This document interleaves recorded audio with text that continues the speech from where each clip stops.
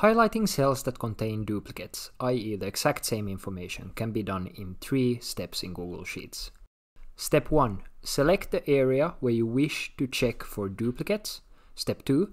Click Format, Conditional Formatting, and Custom Formula is. Step 3. Write equals COUNTIF and specify the range of interest as well as the starting cell for criterion within the parentheses. Then make the formula true if it counts more than 1. Also add $signs to the range. Here I have a bunch of cells that randomize numbers between 1 to 10 each time I tick or untick this box. The conditional formatting formula looks through all the cells in the range and counts each time it finds the value in the first cell. If the final count is more than 1, it formats this first cell.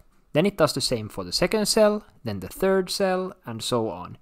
The $signs prevent the entire range from moving when the cell it checks against changes. If you want to learn more tips and tricks for Google Sheets, check out this playlist.